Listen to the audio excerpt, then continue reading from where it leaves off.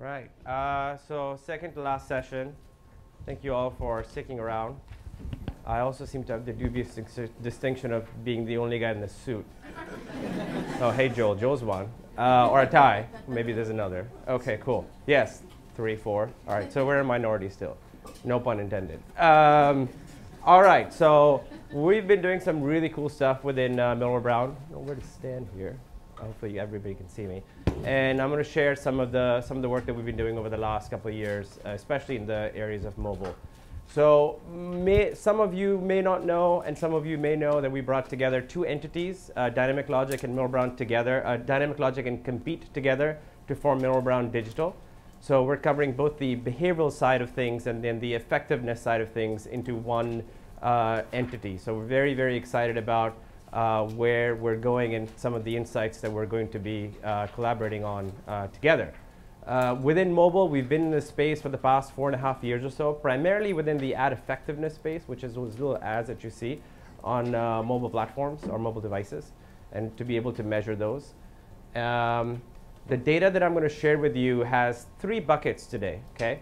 So the first bucket is really around ad effectiveness, which is, like I said, the area that we've been involved in the most over the last 4.5 years. We've done almost 450, 500 studies over this time frame, everything from measuring display advertising, mobile display advertising, to mobile video, SMS, location-based marketing, basically the entire gamut that the entire mobile ecosystem offers. Majority of the database is on the smaller mobile banner ads. The second bit that we've recently launched with our legacy Compete folks, now Millward Brown Digital, is a behavioral panel. These are folks where, similar to the online space, we have installed meters on people's mobile phones in the US, and we are monitoring pretty much everything that they're doing on the phones. These are obviously opt-in. And we can derive some very interesting insights out of those. So that's another cell that we are constantly going to be evolving over the next year or so. The third bit is kind of primary research that we do, which is more survey-based, using online surveys to understand what people are saying and doing. So those are the 3 big buckets that I'll be sharing data from today. OK, mobile. So who thought 2013 was going to be the year of mobile? Come on, not even one? Really? No? OK, we thought. There you go. Peter, perfect, ARF. It still isn't, and we don't think it's going to be potentially by next year. Maybe by the end of next year it's going to be. There's more hype right now around mobile marketing than there are actually sort of opportunities. And mobile the value as a marketing medium is really highest at certain touch points, not all touch points. And I think we want to clarify that based on all the work that we're seeing. This is some survey information that we did over a survey we did last year, which was trying to understand how people's shopping habits are different than people's shopping habits on PC versus mobile. A majority, and this has been discussed all throughout the day, and this is certainly shouldn't be new news, which is on mobile, they're much more transactional in nature. They're really looking for store information, comparing prices, reviewing product descriptions, more so than PC, which is around more research and consideration. So in PC, people have in their home, it's kind of more of a sort of lean back type of medium, which is interesting because we always used to say that PC was a lean forward medium compared to TV, a little bit different compared to mobile now. And in PC, people are researching, sitting at home, and then on the go, they're using their mobile devices to be able to do these types of things. This is some data from our behavioral panel. What are they doing? What are people doing? And what throughout the week? The mobile activity really indexes higher on the weekends compared to the weekdays, which makes sense. You are, especially when it comes to retail, you're on your couch. You kind of don't want to open up your laptop, you're maybe watching TV, and you kind of want to browse and see what's up there. So for marketers, really good opportunities to offer interesting deals or coupons, which tends to be the big thing within mobile as far as retail is concerned, on the weekends, and then obviously overnight hours. So evening, overnight, and early AM. love to be the guy that is buying stuff at 4 in the morning on their mobile device. As far as smartphone versus tablet behavior is concerned, we find that there are certain differences for smartphones. It's really, there's no one particular area that stands out. People are using their smartphones everywhere. They're using them at home. They're using them in the store. They're using them waiting, commuting. But tablet, not so much. Tablet, most of the time, most tablets are only Wi-Fi enabled, so they are limited within a certain radius of that Wi-Fi, which tends to be in the home generally.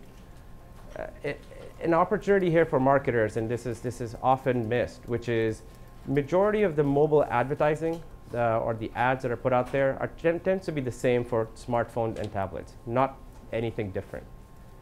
But clearly, people are consuming content differently.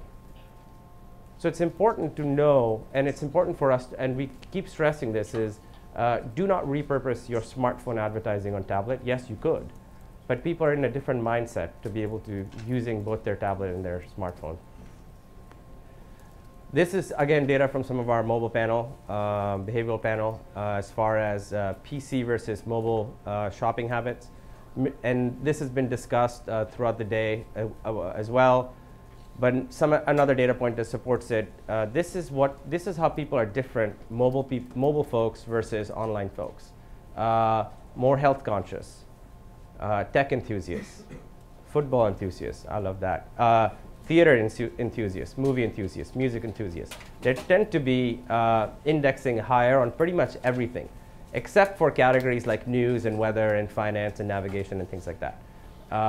For that, they tend to have very similar behaviors, but for all of these categories, very, very interesting things you could start to do and target these folks. So what has been the advertising impact of mobile versus online? These are basically our norms. These are deltas, control versus exposed. When somebody is shown an ad online, what is the average impact that they were going to see on any of these 5 brand metrics? So on mobile, if you're a brand and you're putting an ad on a mobile platform, network, publisher, you will probably see a 5-point increase in aided brand awareness. Okay, 15-point increase in ad awareness, 10-point increase in message association, and so on and so forth. And the norms on the right represent what we've done in the online space. And you'll see mobile tends to outperform online. Why is that the case? Well, there's a couple of factors. Okay, the first one is quite simple. There's only so many things you can fit on that mobile screen, right? So by the nature of the screen itself, there's just a natural consideration or constraint to what can fit on the screen, and there's less clutter. So the size of the mobile ad compared to the screen is actually quite important, and as a result of it, people notice it more. The second is actually quite simple as well, which is from a creative perspective, there's only so many messages you can put out on that mobile small mobile banner. Generally, not more than 2. And I'll get more prescriptive towards the end of the presentation. But because of that, because of this kind of really focused space, you're limited by what you can say. And as a result of it, most mobile advertising tends to be better than what we see in the online space, especially. The third is this concept, and we see this play out, especially in the mobile apps space, is a consumer acceptance of mobile advertising, right? In the app space, there's kind of a natural tendency, and this is the way we've trained the consumers. Download this game, you'll get it for free, but you'll have to watch some advertising or pay attention to some advertising. You may not be paying attention, but certainly there's going to be some advertising. And as a result of it, within mobile, there's kind of a natural acceptance of that. And for the most part, this was true, but things are kind of changing, and I'll talk about why that's the case, because consumers are getting smarter. And finally, there's better targeting. Mobile is just simply better targeted for many, many reasons. There's carrier data, there's location data, there's other data points that publishers and platforms are using, and most of the campaigns that we measure appear to be better targeted than online, sometimes on a factor of 2. which is very, very interesting. But like I said to you, things are changing. This is a chart representing those mobile deltas over time. Lots of academics here, lots of research scientists here, so don't pay attention to the base sizes at the bottom because we're still ramping up. But if you look at the deltas from 2008, you know, always a leading indicator for effectiveness of a platform is always mobile ad awareness. That went from 23-point increase to stabilizing at about 12, between 10 and 12 or so over the last 2 years. And there's a number of reasons for that. Early on, there wasn't that much advertising in general since 2008. Two, there wasn't that much bad advertising. I can't tell you how many ads that we see that we are testing that are just simply awful. And that's, you know, and that's one of the reasons why we work with the IAB to release a mobile manifesto, creative manifesto, to be able to kind of help alleviate that. But you will see some of these metrics are trending down, and that always happens. The medium is new, and anytime there's a new medium, the metrics are always peaking. We saw the same thing happen for online. We saw the same thing happen for online video, and we're seeing the same thing happen with mobile. They're still very, very high, but really regressing back to the mean. This is kind of interesting. So this is basically an analysis that shows you the best mobile performance in terms of kind of us segmenting the database compared to the worst mobile performance. You'll see over the last 3 years or so, the story that we've been telling was actually quite interesting, which was even if you got the targeting wrong, even if you put too many messages in your ads, even if your brand was, you know, just your creative was just awful, you were going to see a positive increase in these deltas. But that's changed now. The medium has matured, and if you get any of those 3 or 4 or 5 buckets that I talked about wrong, or consistently wrong, over time you may be harming your brand. So the time of experimentation, people are still experimenting, but you want to be careful. This went by faster than I thought. This is the mobile manifesto that we launched with the IAB, some research that we did, and we launched that at Cannes this year. And the way it was set up is this is data based on all of the work that we've done in the mobile ad effectiveness space, really looking deeper into the data set and segmenting it even more. The second bit was some qual work that we did where we took those results and showed them to folks that were judging Cannes, you know, creative directors at top agencies, and tried to understand what they thought of those of these ads and some of these creative best practices we put together. And there were 4 buckets that we feel advertisers need to accomplish to be able to secure the deltas they want. The first one is clear and persistent branding, and there's some more prescriptive things on the left, which is you should have a full logo in every frame of the ad.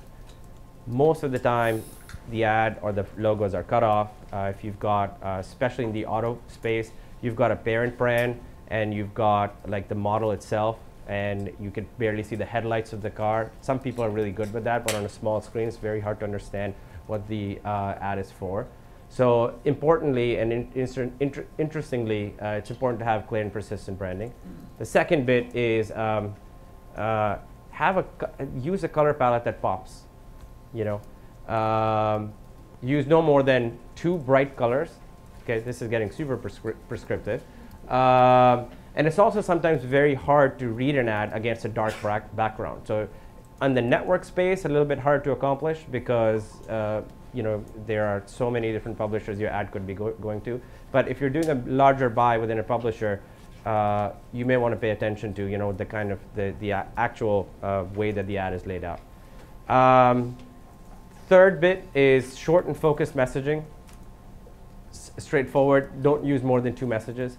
And we've done this work within Millward Brown a lot, which is even in television, if you have more than 2 messages in a TV ad, the ability for each of those messages, if you have more than 2, the ability of each incremental message to convey what it's supposed to convey goes down. Same thing with mobile. Generally, just 1 message seems to work fine, and text should not take up more than 50% of the layout. So this is, again, measuring thousands and thousands of ads on mobile over the last 4 or 5 years, and we see these to be consistently true.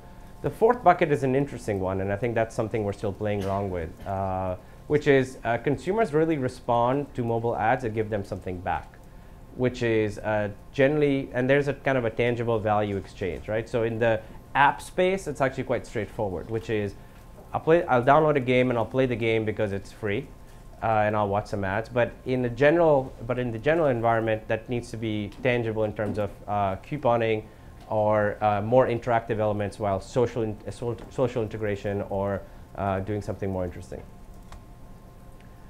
So that's me.